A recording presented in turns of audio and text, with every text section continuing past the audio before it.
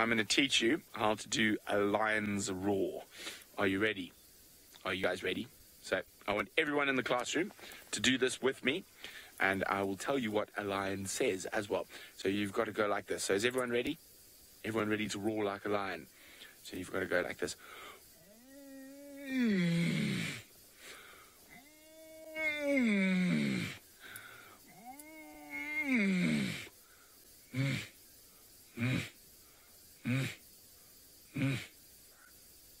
I can hear a jackal alarming, so I'm going to get my spotlight out shortly. And I'm just going to teach you. Now, what do you think that lion is saying? So lions, when they call loudly like that, they're telling all the other lions that this is their spot, their territory. So it's saying, this is my turf, don't come here, otherwise I'm going to fight with you. So what a lion's actually saying, he's going, whose land is it? Whose land is it? Whose land is it? It's mine. It's mine.